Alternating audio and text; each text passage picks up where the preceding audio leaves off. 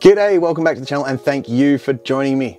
A short video today addressing front mounting on small quads. Front mounting for antennas, VTX antennas.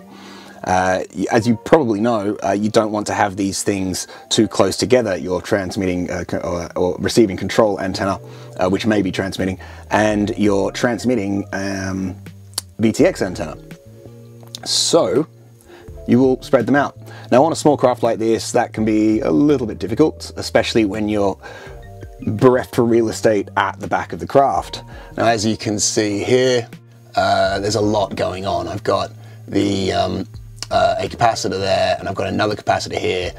This actually needs to be repaired as there is an intermittent fault in one of these lines, and there's going to be a mount for the back. But I had an antenna that was running along here. Quick insert from Future Mic. I made a mistake. The original antenna was routed up front and quick tied to the frame. Didn't perform amazingly.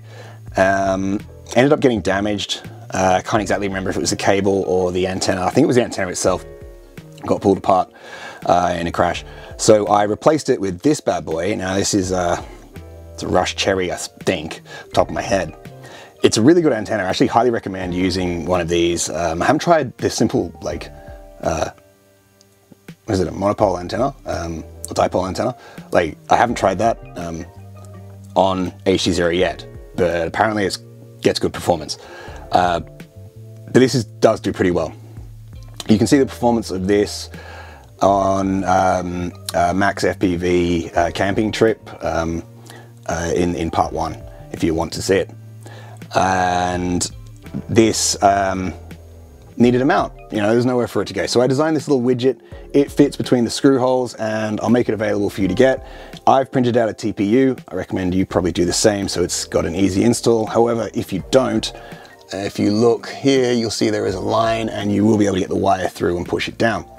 The TPU is just one of my favorite filaments. It's tough, it's temperature resistant. It doesn't print the easiest, but it may relieve you of needing a quick tie if you don't use TPU. Depends. But also if you use TPU, then you might be able to use different antennas. Anyway.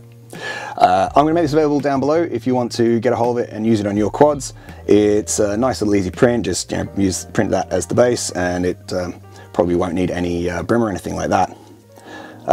Also going to be designing a mount for this up the back, which may have to stick out a little bit, but it has proved this combination of capacitor and plug has proved to be too much for the wires, and they have broken over time and use. And you can see that there's been more abuse on that plug and this capacitor assembly.